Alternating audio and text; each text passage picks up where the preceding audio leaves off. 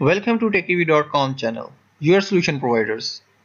I am Ben, and in this video I'll be taking you through the user interface of Adobe After Effects CC. Your interface might differ either because you're using a different version of Adobe After Effects or your workspace is different.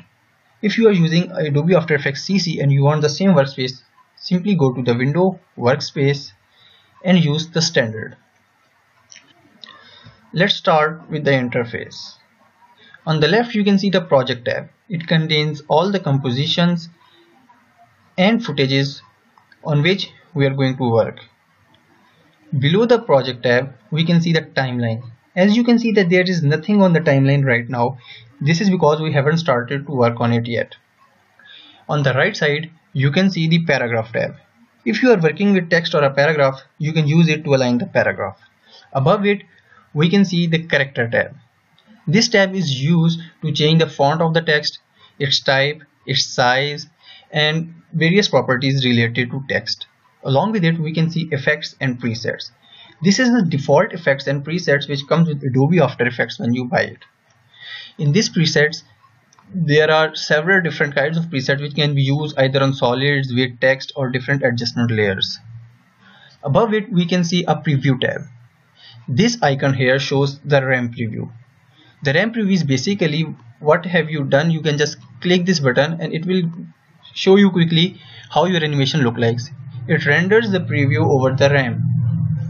Above it you can see the info tab. Info tab tells us about the color we are using and our cursor location. As you can see that I am moving the cursor and the X and the Y coordinates in the info tab are changing. Along with it is the audio tab which tells us the audio levels of our file on which we are working on. Let's go to the menu. Like all different software, file menu is the same. You can save your project, you can close or you can open any project.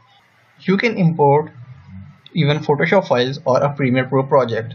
And you can export your project to different other software that Adobe provides because Adobe After Effects is compatible with Premiere Pro and Adobe Flash Player. Next to file is the edit menu. In the edit menu, you can undo or you can redo your steps. You can check the history what you have done in your work, and you can duplicate your layers and all that stuff. Along with it is the composition. Before telling you about the composition, you must know what composition actually is. Composition is basically our workspace. To illustrate you, I am going to create a new composition. Either you can create it by going to composition and clicking the new composition, or you can simply click this icon here. It will pop up a menu which says that create a new composition. Here you can rename your composition. Let's name it new comp. Now the presets. In the presets you can see various different composition sizes which come by default with Adobe After Effects. You can choose any one you like. Let's choose this one. It says HDTV 1080 29.97. 1080 is the resolution. Basically what we call is 1080p.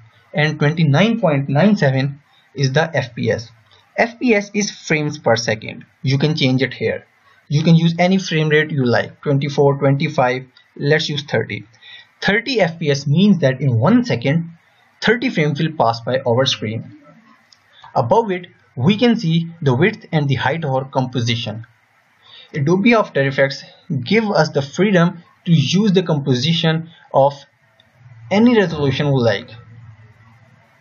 So this, by unchecking this button lock which says the aspect ratio is locked, you can make a composition of any size you like.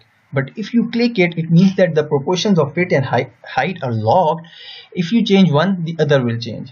So let's go to again to 1080p. Below the resolution you can see the start time code. Basically what it is that at which particular time our composition will start and which particular time our composition will end. And it also determines the length of our composition. So here it is a 30-second composition. Now the background color. This is the background color which our composition is going to have. So if you want to change it, you can just click on this box and you can choose any color you want. But let's now stick to the black. We have created a composition. But as you can see, still there is nothing on the timeline. That's because we haven't imported anything yet. We haven't put anything here. No layer, no solid, no text. So let's put something here and see what happens. So next to the composition is a layer menu. In the layer, go to the new, and you can see that either we can use a text layer, a solid, camera, null, etc. For the time being, let's use a text and type anything. Now you see that we have a text layer saying hello.